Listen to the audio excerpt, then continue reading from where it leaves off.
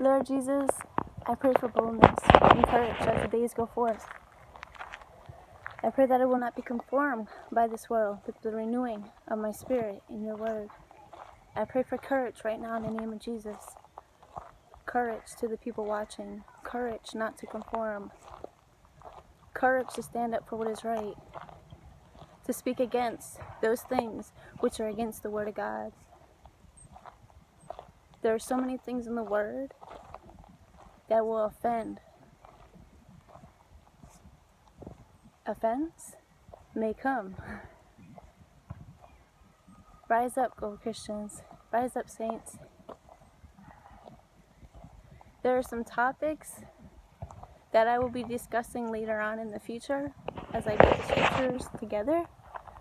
Just know that God is for life. Thou shalt not murder. Remember that. He is for life. He knew us in our mother's womb. And they're trying to kill babies now. God is against abortion. In the beginning, God created a man and a woman. Why? To have babies, to replenish the earth. I'm going to ask you a question. I want you to think about this, and I know you guys are going to get very upset when you hear this. A man and a man, can they make a baby? A woman and a woman, can they make a baby? Just think about it logically. You make the decision in your mind. Can they? No. It was against God's creation when man lay with man and woman lay with woman. So I pray God gives you courage to speak the truth.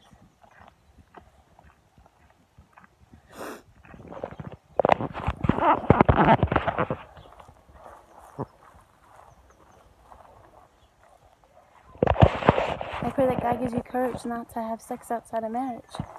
I pray God gives you courage not to let the bottle be your addiction. I pray that God gives you courage to speak against those things that are not the word of God since creation. If God didn't spare the old world, which Noah was in, the 8th person, because of their unrighteousness,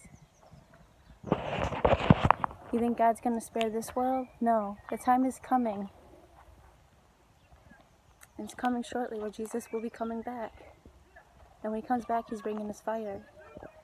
And his fire will destroy the whole world and all its ungodliness.